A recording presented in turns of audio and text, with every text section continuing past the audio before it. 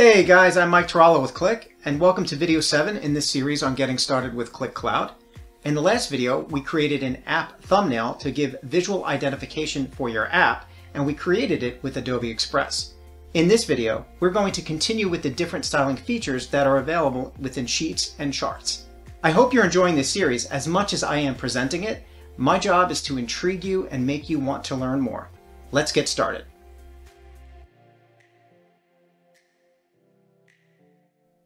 Okay, to get started, we are going to use an existing Qlik Sense app, and here I have one called Retro Sales Analysis, already defined with a nice visual thumbnail. When I open up that app, it brings us to the app overview page, where I can define my sheets and then eventually make them public or make them private again, depending on how I'm working or co-developing with someone, as I explained in earlier videos in the series. I'd like to create a new sheet, and we'll give this one a name. And we'll call it Retro Sales Analysis. And then just click the sheet to open it up. Now, when you open the sheet, it might bring you into the simplified authoring mode where you can define your visualizations. You can also switch over to advanced options. For this video, we're going to start in advanced options so I can show you all of the different styling features available to you. Okay, so this is where your journey begins to understand the different features and capabilities of styling, whether it's a sheet, a chart, or an app itself. I'll make sure to add chapters in the YouTube description. That way you can jump to the different sections if needed. Now, the first thing I do want to point out is that if you switch from simplified authoring to advanced options, there's usually a chart placeholder. So in this case, you might have already created a visualization. It might already be there, and that's fine. But to start from scratch, I'm just going to delete this placeholder by activating it and then right-clicking and selecting delete. So here are your sheet properties. Here you can change the title. You can create a dynamic title with an expression. You can create show conditions, add a description, and then even add a thumbnail to visualize the particular sheet within the app overview. Now you'll notice there's a styling link here. This will allow you to change the background of the entire sheet. I can choose, for example, like a single color, or I could reset it.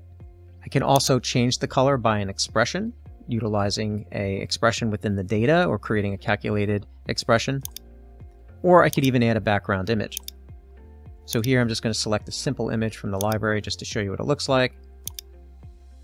And you can do that as well. This comes in handy when you subscribe to a particular sheet and export it to PowerPoint. That way you have your own corporate branded look and feel within the PowerPoint presentation.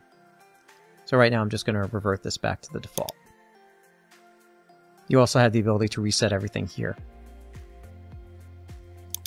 Now, the other thing I want to point out is you have grid spacing. So if you need finer tuning on the positioning of your elements or objects, you can change the grid. So by default, it's set to wide. If I choose medium, you can see the grids get smaller, narrow, even smaller. And then with custom, they give you a slider where you can change the positioning of the slider and it will increase or decrease the grid spacing. So depending on how tightly you want to size your objects, you can adjust this grid spacing accordingly. I'm going to select medium now just for the video. Now next you'll see the input for sheet size. By default it's set to responsive, but you also have the ability to select custom. Responsive basically means that all the objects on the screen are going to auto adjust depending on the layout and form factor of the device, whether it's a monitor or a tablet or a phone, whether you're turning your device vertical or horizontal, they will automatically adjust all of the elements on the screen.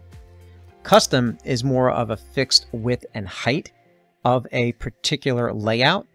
This is good when creating, for example, operational type reports or pixel perfect reports that you want to use with our report service available in App Automation, or when you're creating exports with a PDF or PowerPoint.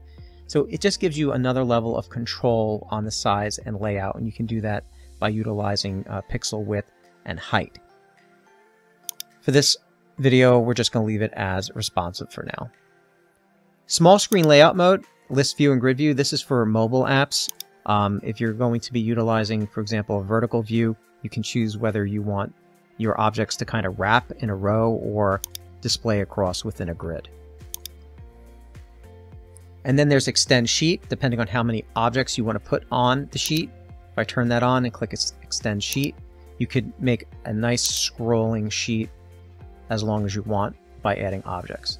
Pretty good if you want to create like an infographics type of visualization. In this case, I'm just going to shut off Extended Sheet. Okay, so these are some of the properties for the sheet. Now, other styling properties for the app, if I go up to the title, you'll notice that I could expand that by clicking this little arrow. Again, you've seen me do this if I wanted to change the title, the description, or the thumbnail of the app, or if I press the Settings App Options gear, you can change different themes. Now, I'm not going to go into themes specifically in this video, perhaps in a later video, because themes are created right now through the use of code.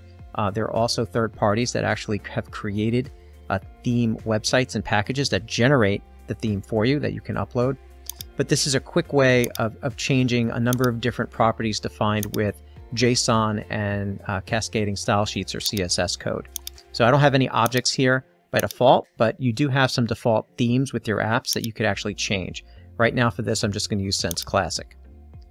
Now, we have added additional sheet and styling properties and chart properties in the product, which would allow you to rely less on themes as well. So just know that. So if I wanted to change the title styling, I'm going to go over to this section here. I could choose a color. For example, maybe we just start out with a light blue, and we'll end off with a white because it uses sort of a gradient look. And then maybe just add an image. In this case, I have the Qlik logo. I'm going to insert that. And then font color, I'm just going to change that to white.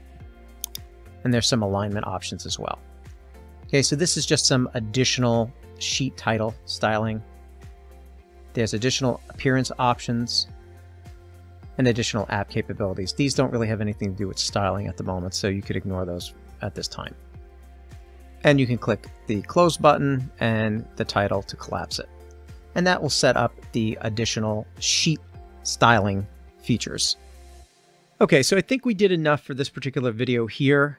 We're going to end it here, and in the next part of the series of styling the Qlik Sense apps and sheets and charts, we're going to focus now on chart styling and additional capabilities that we added within the properties panel. I'll see you in the next video. Take care.